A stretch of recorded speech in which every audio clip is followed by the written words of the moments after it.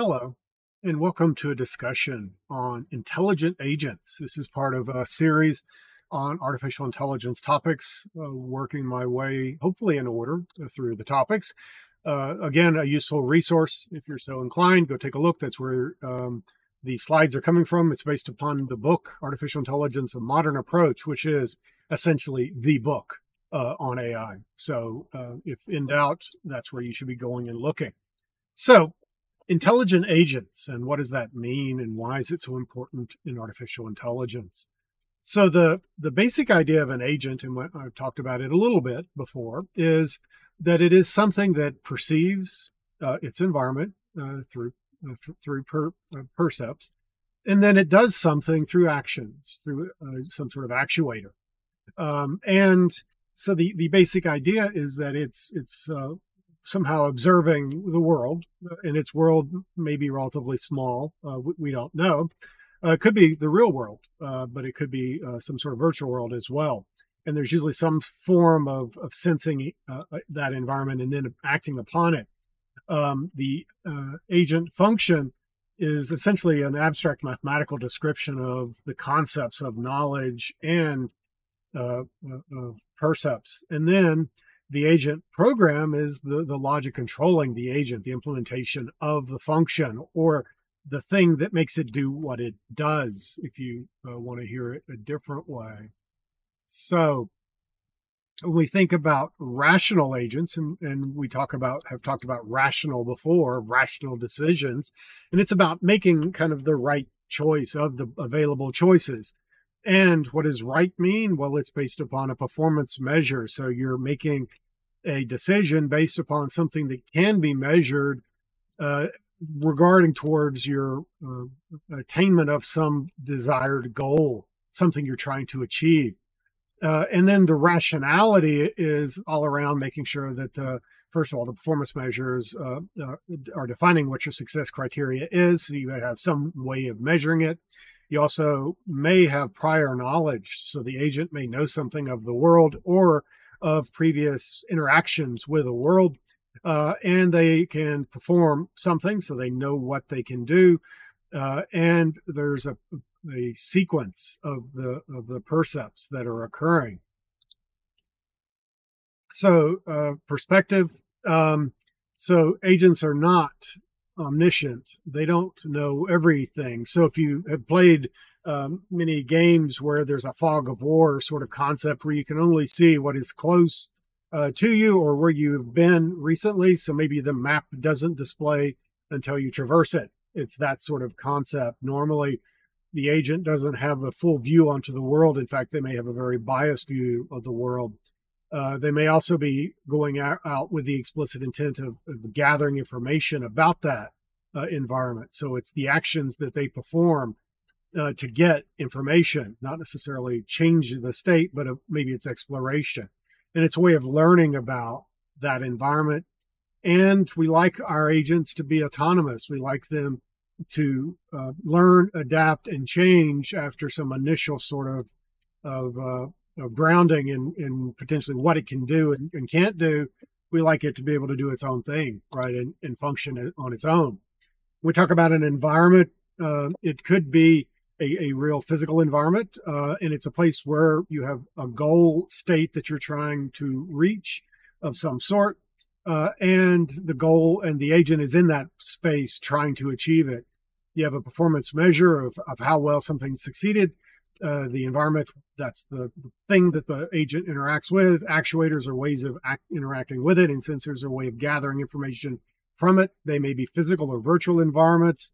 And generally speaking, whenever we have an agent that is only in a virtual environment, we'll call it a software agent, a software robot, a softbot, or sometimes just a bot. There's also some task environments that they have a property associated with them. So they're potentially fully or partially observable. So how much of the environment can a particular sensor observe and return findings from? Are there some things that can never be observed? So if so, you may have an environment that is fully unobservable, meaning that you can't see any of it. You may have more than one agent in the same environment. And are they agents or are they things or objects? And it's going to depend upon how you approach the problem. And are they cooperative or competitive if there's more than one? So if you've got multiple agents in the same environment, are they going to work together? Are they going to fight for resources or things that are enabling them to reach their goals? And are the operations from one state to another deterministic in nature, or are they non-deterministic? That means, does the agent decision-making process include some sort of randomness into its decision of what it's going to do? And that non-deterministic environments might be stochastic, meaning that the next step relates to probabilities rather than to some finite set of outcomes. So moving on, you may have episodic versus sequential. So an atomic episode is one decision, and an episode doesn't have any impact on future episodes. So you can think of it that they're essentially stateless, right? So once you've done something and it resets, you're back to what it was before. So an example of that would be something like assembly line part classification. The outcome of one decision doesn't have anything to do with the next. So if something is observing a part that's coming down the assembly line and it makes the decision that it's bad, once it's made that decision, it's the next time it looks at a part, it doesn't matter if the previous part was bad or not. It doesn't care, nor should it in that scenario. But an ongoing sequence is where a decision impacts future decisions. That's going to be in the world of games like chess. Driving certainly is that case. If you decide to move the car forward 10 feet, the car is no longer in the place where it was at. So it is definitely stateful in nature. And there's also questions of static versus dynamic. The static means that the environment itself doesn't change unless the agent interacts with it. Dynamic might mean that it is always changing. Semi-dynamic means that the environment doesn't change, but the agent's perception of it or score might, right? So, and also, I guess it would be a question of, can the agent really change the environment dramatically? Known versus unknown. Does the agent know what the rules of the environment are? Meaning, does it know what it can do or can't do, or does it have to find those things out? So lots of complexity into this thing called an agent. And to organize that complexity, we generally use things like abstraction. So you might say that an agent is a program plus an architecture. An agent program is an implementation of the agent function. And then the agent architecture is going to be a computing platform for the agent, and it includes things like sensors and actuators. It might be a PC, it might be something a lot more exotic, say a lunar lander or a rover. So lots of interesting stuff around robotic platforms and architectures and potential, pick your word, frameworks, perhaps. So an agent program, you have a basic structure where you take a sensor input and return some action to the actuator. If history is going to be retained, the agent's got to keep track of it, or else it's going to view the world as stateless in a stateful world, and that might work, but probably not too well because you get yourself in loops that way.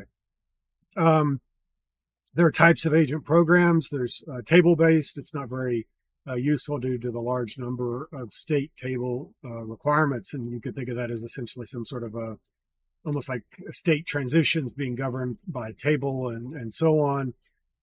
It's going to get large quickly. A simple reflex, a model-driven reflex, goal-based, and then utility-based. And these are all approaches to building these agents.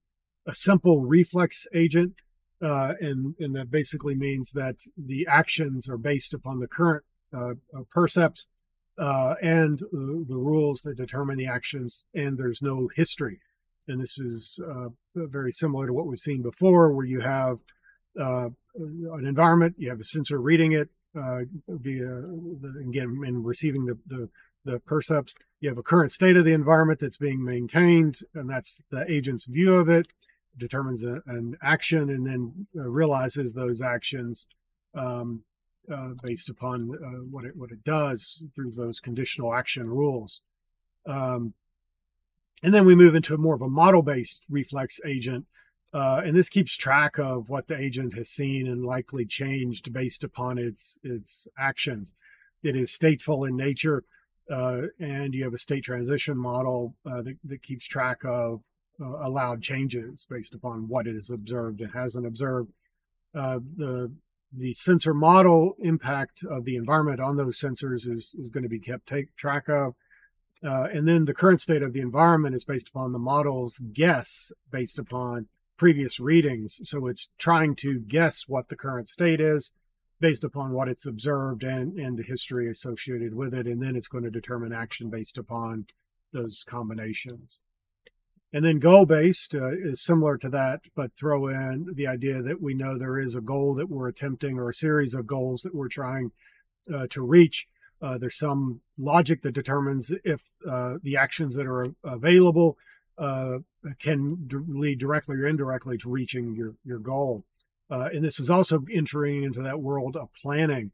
We'll talk a little bit about planning as well over time. And planning is the idea of much like you would think it means, a program is trying to come up with a plan to reach its goal. And it can be a quite complex operation. And it's actually something that, from a logistics perspective, has been impactful as well. And then utility-based agents, similar sort of idea, except rather than us deciding, what are the goals and how do we reach those goals, it's all about minimization or maximization of some utility. So there's a function that we're trying to get the best value out of, or the lowest, highest or lowest, depending upon what kind of problem we're dealing with. And we have some means of determining if actions lead towards that utility and can increase or decrease it. And in order for that all to work, you have to have a concept of goodness, of how good is something, so that you can compare two things and determine that one of them has a higher utility than the other. Or as you're doing more complex things, you're likely going to be doing some sort of planning as well. And it may not include a model. It may be just simply reinforcement learning, which is the approach that was leveraged in the Go scenario whenever we were able to beat via AI implementations a Go master using reinforcement learning. And again, the basic idea is that you don't necessarily know exactly what goal you're trying to reach or how to get there, but you do know that if I do this, I get a higher return than if I do something else. And so you kind of combine between taking advantage of those things that you know, and then at the same time, potentially looking for something better. So exploration versus exploitation of your environment. And you may also introduce a critique into the process so that you're observing, producing feedback on how well the agent is doing externally, and potentially giving penalties and rewards based upon behavior. And the idea is to try to improve some performance element. Whenever we're talking about these environments, the environment representation might be quite interesting and challenging because they can be, as you get to be more granular in the structure, but much more complex. Very simple stuff is things are in an atomic state. It's either A or B or C. There's no multi-state sort of things that can be occurring. Moving up a little more complex is factored, where you have multiple elements of different types.